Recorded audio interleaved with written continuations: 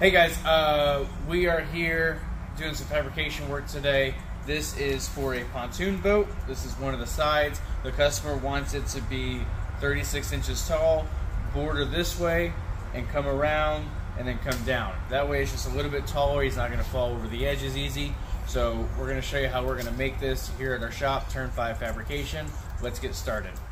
So we know the first leg's gonna be 36 inches tall, and we've got Bendtech software that we're gonna be using for this to help us. The easiest way on something like this is to roll it over. We need to measure out our overall distance there to the floor, and that is gonna be 46 1/4. We also need the measurement from this edge to right here where he wants it to drop down at.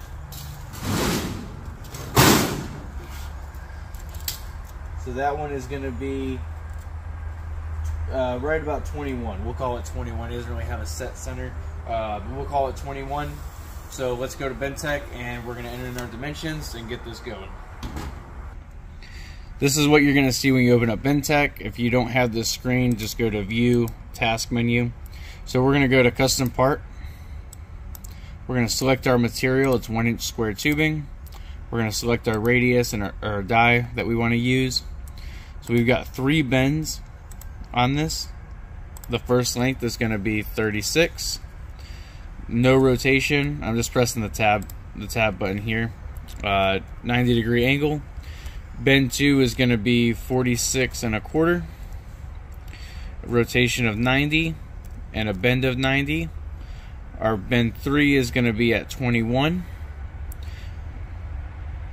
No rotation, and then a bend of 90, and then our end is going to be 36.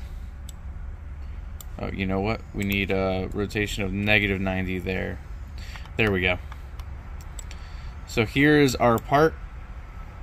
Let's see if I can get it zoomed in here. That's basically what our part's going to look like.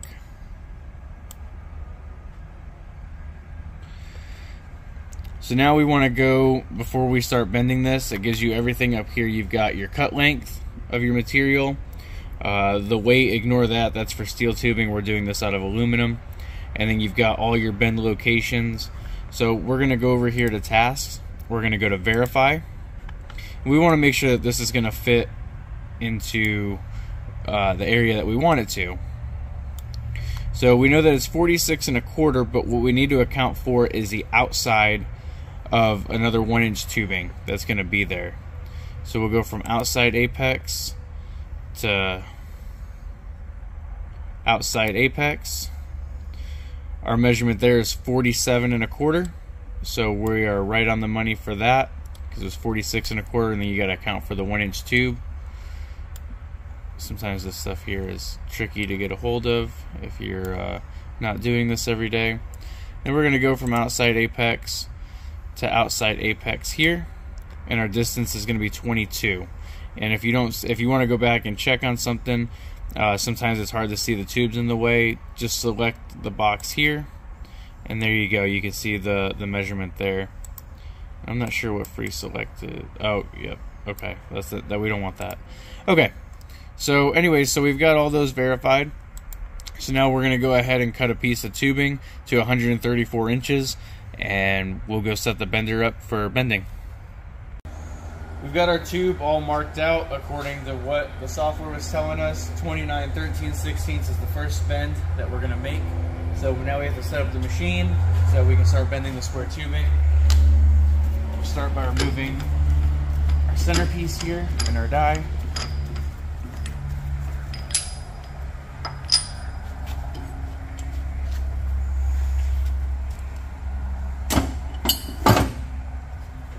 This is our die for 1-inch square tubing.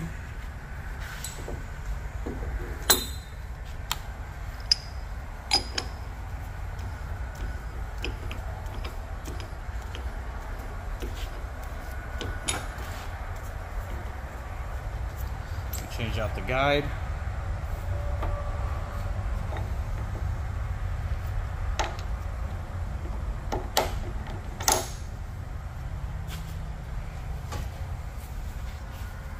And we load our piece of material in here.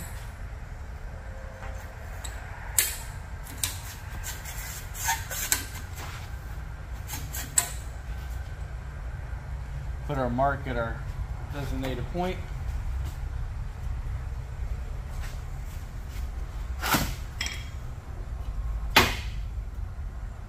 Okay, now let me show you this.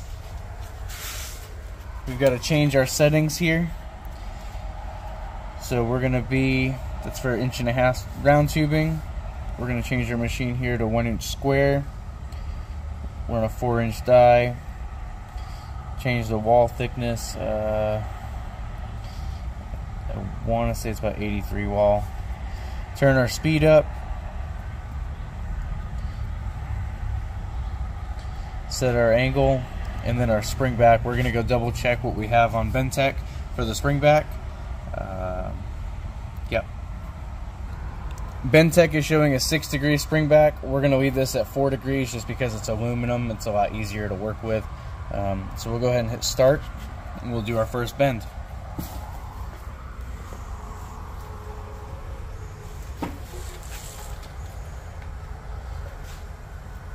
Put some lubricant on here. This way our tube doesn't get gummed up. I've noticed a lot of times with this machine you have to back it off a little bit on aluminum.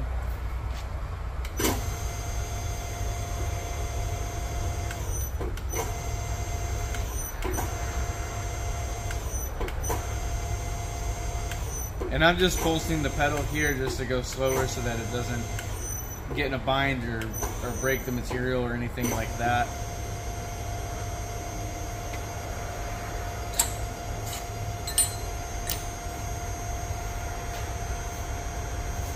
So there's our first bend on the square tubing.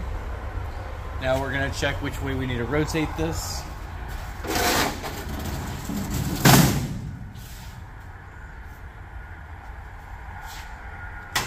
This is for our first bend here. So this side here needs to be the inside of our next bend. So we will stick this like here, rotate it down, and the software shows you which way to rotate it. It's just easier to go by vision here instead of walking back over to the computer. Lock it down, lubricant.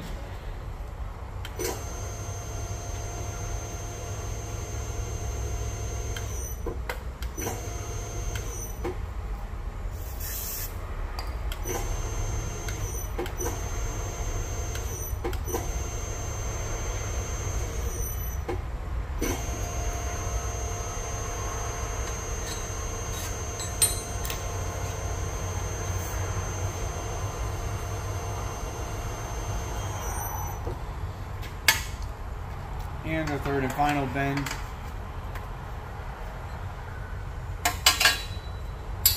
It's going to be to bend this leg back down towards the ground.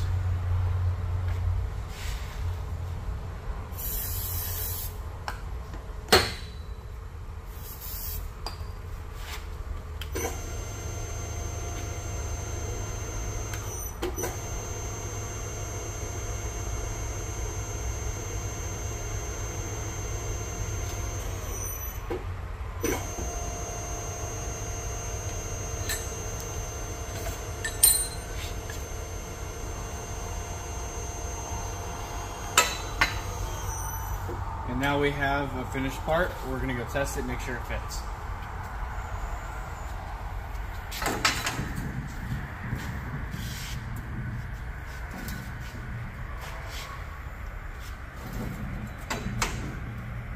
You can see there, and then this side here, what I think happened, I think this is a little bit less than 90, so we need to adjust the spring back on here and bring this side in and let it rotate in some. And which we can, this stuff's so easy to bend that we can adjust for that by hand whenever we go to mount it to the boat, or the customer mounts it to the boat. Then go ahead and push that side. Just push it in with your foot there at the bottom. We'll just make sure. Just hold it there with your foot. Yeah. Yep. So perfect. Now we'll do the other one for this side. One side, we've got to bend the other side and mirror it because they're mirrored pieces. So we've got our piece cut, our measurements made. We're going to go ahead and lubricate it up a little bit.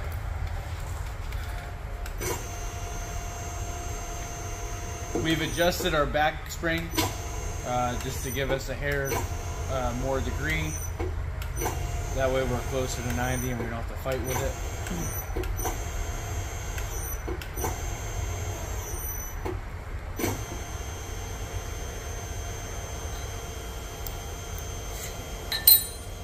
And since this is opposites, we rotate them up as opposed to the last one that we rotated down.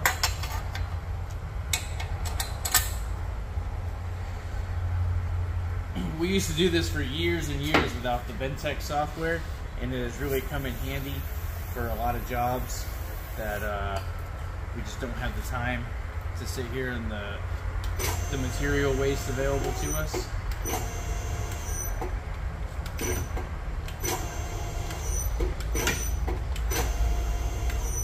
Sometimes our die here just gets a little gummed up, especially on this aluminum. The steel, it doesn't so much, but it's just something to watch for. I'm not entirely sure why.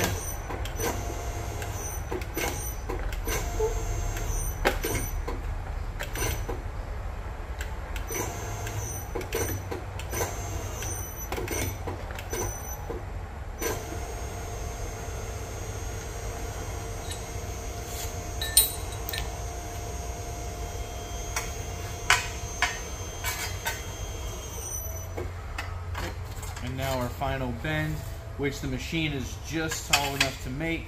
Had we had the machine any lower to the ground, we would have had to go back and change a couple measurements, flip them around, and bend our piece in opposite way.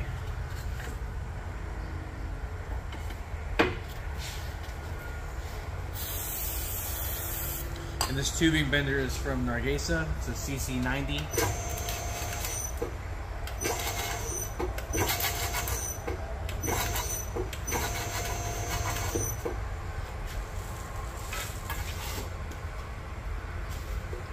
Got this nice movable control pedal here.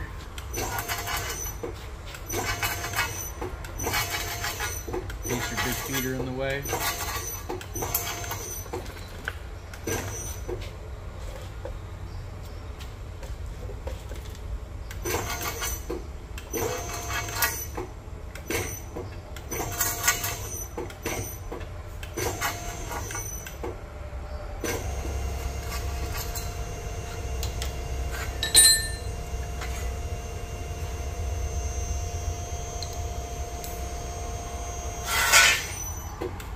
And here's our second piece.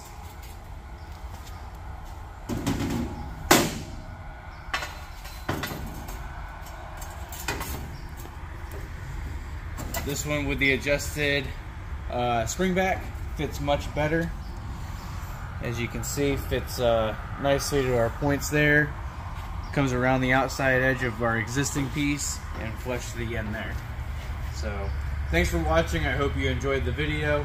I'm trying to make this, more videos like this. We're just very busy, don't have the time to do it. But if you're watching, thank you.